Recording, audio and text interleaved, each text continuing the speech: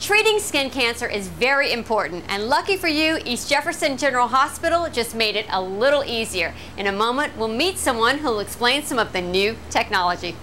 East Jefferson General Hospital presents Healthy Lifestyles. Welcome to Healthy Lifestyles. I'm Ramona Tyler, and my guest today is Dr. Paul Mansour, a radiation oncologist right here at East Jefferson General Hospital. Welcome, Dr. Mansour. Thank you. Now, Dr. Mansour, what are some symptoms of skin cancer? Typically, it's very easily noticeable. It'll be a small, raised red nodule somewhere on the skin, typically the face, the scalp, the arms, the hands, and sometimes the legs, usually in sun-exposed areas. And how do you typically treat skin cancer that has gone unnoticed for a period of time? Pretty easy to treat skin cancer. There are two really proven ways to treat skin cancer. One is with surgery. Sometimes it's a very simple excision of a small lesion. Sometimes it involves something called Mohs surgery.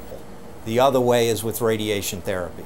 Now tell us about the new Census SRT-100 skin cancer treatment machine. Well, that's actually the latest development in treatment of skin cancer using superficial radiation. It's very simple to do and it doesn't take very long to do. What we do is bring the patient in, assess the area that needs to be treated. We choose an appropriate cone size that will fit that lesion, attach it to the machine, apply it to the patient, prescribe the amount of radiation that we need to in order to adequately treat it, and then simply turn the machine on.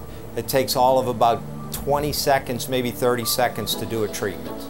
Skin cancers can be more serious than you think, and if caught early enough, they can be 100% curable. And even though you may not think you have skin cancer, it's good to check your skin for any changes. East Jefferson General Hospital has the latest technology to help you feel confident in knowing you're getting the best care possible.